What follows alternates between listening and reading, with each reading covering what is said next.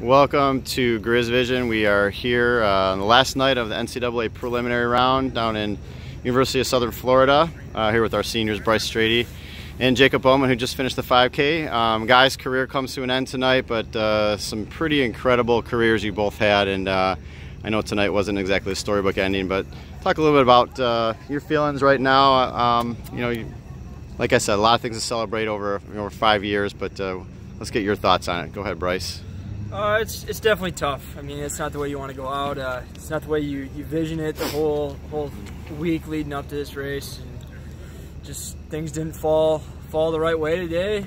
Didn't have the day I wanted to have, and just unfortunate to end that way. But you'll wake up tomorrow and you won't really remember it as much as you do right now. And things will definitely be better. You think back to all the things that you've accomplished, and it's definitely been an amazing 5 years, and just because you go out the wrong way doesn't mean you didn't have a great career.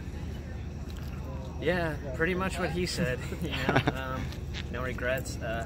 Coming to Oakland, best choice I ever could have made. If I had to do it all over again, I would. Getting to this point, speed-wise, just making it even to prelims, it's an accomplishment. To think back of what we were able to accomplish at this program. The cross-country titles and the track title, it's more than I could have asked for. I'm just happy to be here. It's a good time. Sad that it's over, but, great memories were made, so no regrets whatsoever.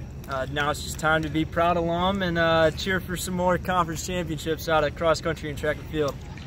Hey, you guys have had some incredible careers, and from the bottom of my heart, as your coach and your biggest fan, thank you guys for everything you've done over that 5 years, and it's going to be really hard to top the accomplishments that you guys have had and the resume you've put together for your career. So, but at the same time, I do look forward to and excited to see you guys cheering for the team and continuing to support us. And some big shoes to fill with you guys heading out the door, but it creates a challenge for our younger athletes, and obviously they want to try to uphold the tradition you guys have started here. So thank you for everything, guys. Congrats on awesome careers, and we look forward to seeing you around the program for many years.